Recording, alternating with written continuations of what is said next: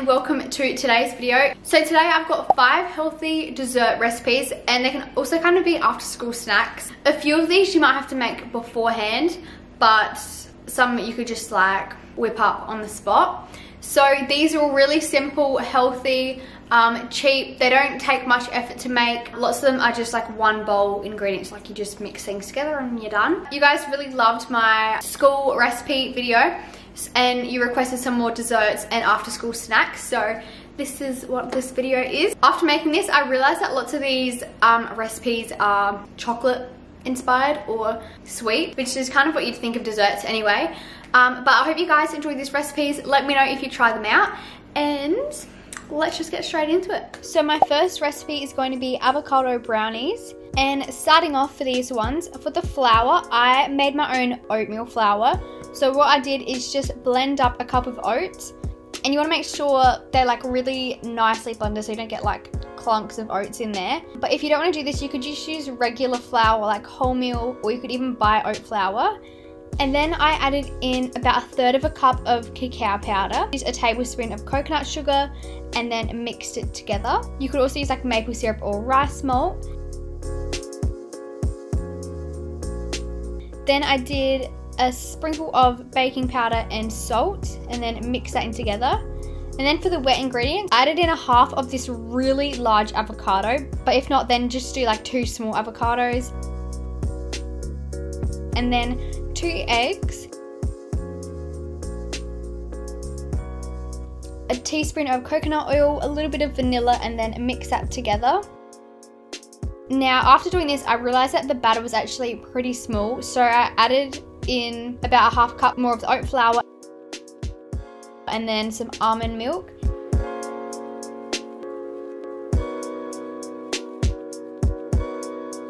And then I also added in a little bit more avocado, and then just mix that well. Make sure there's no avocado clumps because that is not fun to bite into. Then I just tried to balance out the recipe and I added in some more vanilla. And then moving into my favorite part of this recipe, I chopped up some vegan Loving Earth chocolate. You could use like whatever chocolate you like, really. This is just my favorite. Or if you want, you could add in some like seeds or something. And then I just stirred it in, make sure it's all stirred around evenly. And then I poured it into a lined baking tray. Now at first I didn't think that this was going to like spread out much, but because these are like dense, you don't need them heaps thick, so I managed to spread them to about like halfway through the tin, and they cooked pretty right like that anyway. And then I put them into my mini oven on 180 for about 20 minutes until they were like crispy. Then when I took them out, this is the most unsatisfying thing ever. I couldn't like measure properly. Just cut them up into cubes. At first I thought I knew what I was doing and thought I was going to cut them evenly. Then we get to this point. You can see I'm like contemplating what to do. Do I make them really thin? Don't take my cutting advice because I clearly am not fabulous at this. So uneven. But yeah, then just cut them up however you like, and there you have it. So next up, we're making a layered chia pudding. And so for this one, you're gonna need about 4 teaspoons of chia seeds, and then I'm not too sure how much almond milk this was. I'm gonna say like 1/4 of a cup or a bit more. I pretty much like as much as you want, but the more almond milk you add, the longer you're gonna need to let it set. And then I added in a dash of vanilla. Then I put that in the fridge for about 2 hours. You could also do this before school to give it enough time to like set and let the chia seeds expand. Then at the bottom of a cup, I added in some yogurt, the chia pudding gel thing, and I was gonna add like another layer of yogurt, but I was like, can't be bothered, it's too thick. So then I just topped it with some fruit at that point. So I did some kiwi fruit and I just grated the skin off. If you like me and like the skin, you could probably leave it on, but for the sake of this video, I took it off. You could also use some like berries. I feel like that'd go really nicely with it. And then if you want to like give the chia pudding color, you could also put some like raspberries in there and mix it around and let it set, and then your chia pudding would turn pink. And also I did this fancy thing, I put the kiwi fruit around the side, and I thought that just looked a bit bougie, a bit fancy. Then I chopped up some banana and chucked that in as well. At this point I didn't really know where to put them, so I just like put them in the middle. And then to top it off with a little bit of garnish, I crushed up some pecans and put them on top. And there we have it. So these Nutella Blissfuls are my second favourite recipe. I love them so much and they're so quick and easy. So starting off, you're going to soak about 2 cups of dates in boiling hot water and then leave for about 10 minutes. Then I did all of this in a blender. I added the dates in there, a cup of hazelnuts, some other mixed nuts, some chia seeds and dried fruit. They were optional, them last ones. And then I added in 2 teaspoons of cacao powder and blended that up. You could kind of mix in whatever you want with it, just as some like extra textures and nutrients, but they're the ones I went with for today. And this took a while, but you got to blend them up, make sure there's no like clunks in there, and then just roll them into balls. I coated mine in more cacao powder, but if you don't like things bitter, you could roll it in coconut or just leave them plain. This is my new technique. You just like shape the little cup around and it gets more coated. There we have it. They're so quick and easy to make and I absolutely love these ones. They taste exactly like Nutella but better.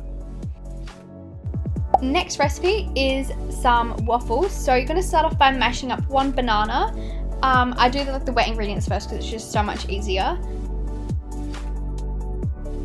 And then you're going to split the egg and the egg yolk. However, I did this the wrong way. I was meant to put the egg whites into the white bowl, but you know what? We just went with it. So I did 1.5 eggs.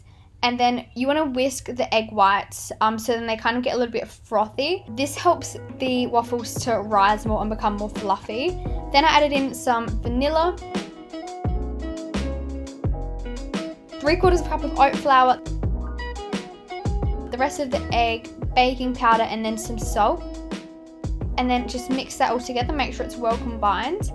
And then I added in about 1/4 cup of almond milk. And you could add some like chocolate chips in here or something.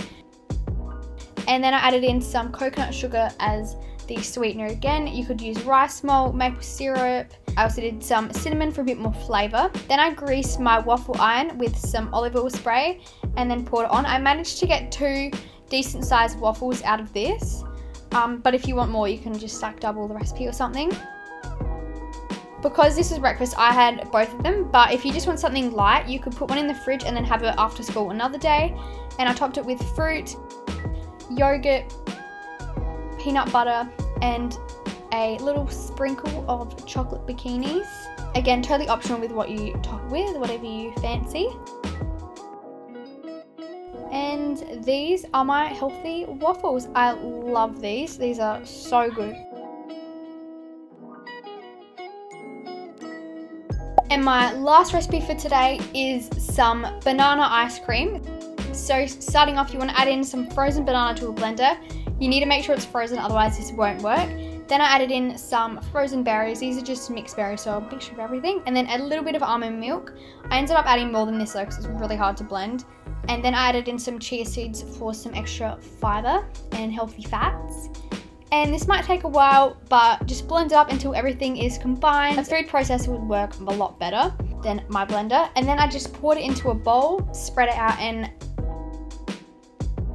I don't know what happened to the video of me putting toppings on it, but that just disappeared. So here we go. I used some peanut butter and granola. You could top it with whatever really. And that was it. It was so like light and fresh, fruity and healthy. It's like a healthy version of a slushie. Alright, so that wraps up this video. I hope you guys enjoyed, found some recipes that you might want to try out. My personal favourite out of all of these was avocado brownies. They're so good and like so easy to make. But yeah, if you guys enjoyed this video, please give it a like and subscribe, all that jazz, and I'll see you in my next video.